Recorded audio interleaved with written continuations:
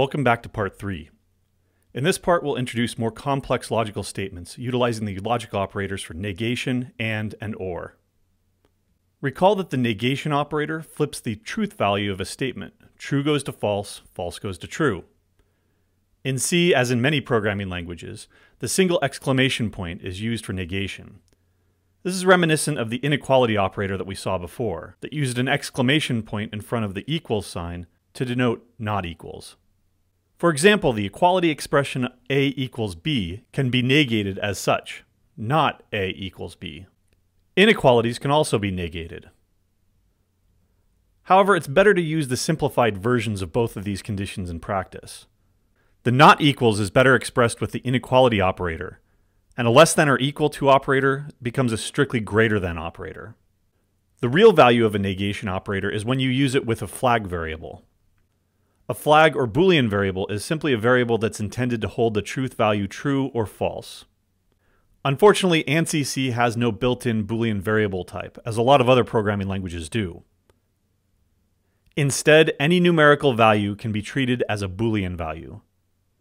0 represents false, and any non-zero value represents true. 3, 3.5, 3.14, and even -10 are all true values. However, for simplicity, we'll go ahead and use the convention that 1 is true. Though you can use double variables for Boolean values, it's best practice to only use integer values as Booleans. Let's go ahead and take a look at a few examples.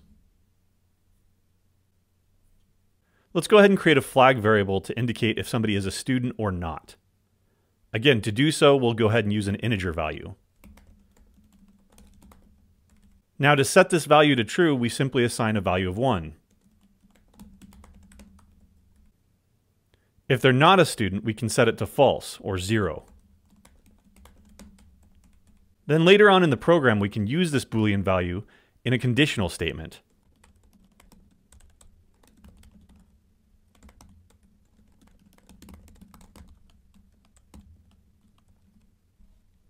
Note that we use the variable itself in the expression. We didn't check for equality against 1 because that would be wrong. Any non-zero value is true. Likewise, we can use a negation operator on this.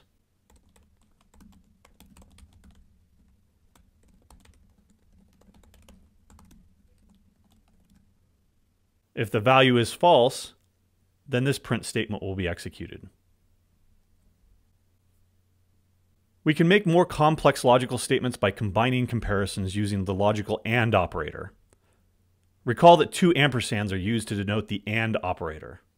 And the combined expression evaluates to true if and only if both operands are true. Here's a full example.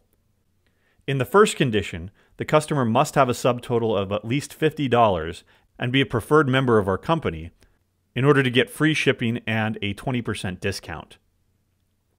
Otherwise, if they still have a subtotal of at least $50 and are not a preferred member, they still get free shipping, but not the discount.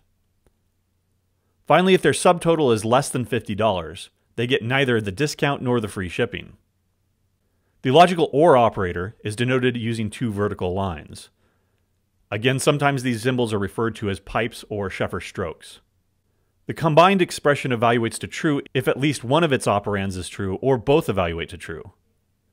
Here's a simple example. If the customer is a student, or is a preferred member, or is both, then a discount is applied. Let's take a look at a few more examples. Let's go ahead and check for a range on an integer value.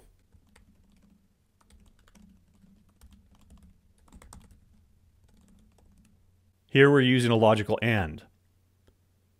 If the value stored in A is strictly greater than 10, and the value is strictly less than 20, then this will evaluate to true. For the value 5, it'll evaluate to false. For the value 15, it'll evaluate to true because 15 lies between 10 and 20. And for a value of 25, it'll again evaluate to false. Here's another example.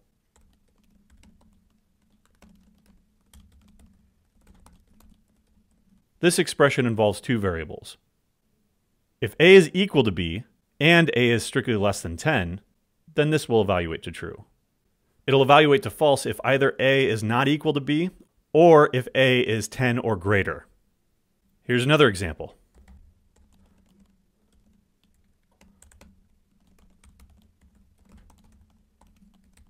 This mirrors the first example, but we've traded out the logical AND for a logical OR.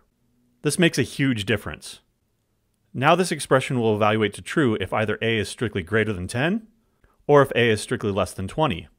That makes this a pretty useless statement, because regardless of the value of A, whether or not it's -5, 15, or 20, one or the other or both of these will be satisfied, and it'll always evaluate to true.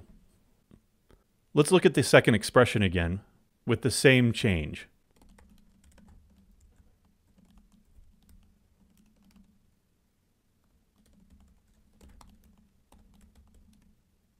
That makes a big difference. This will evaluate to true now if the two values match, or if A is strictly less than 10. One of the values that didn't work before was 20 and 20. Now the second expression will evaluate to false, but the first evaluates to true, making the entire thing true, and so the code will execute. We'll get even more exposure and practice in a subsequent part.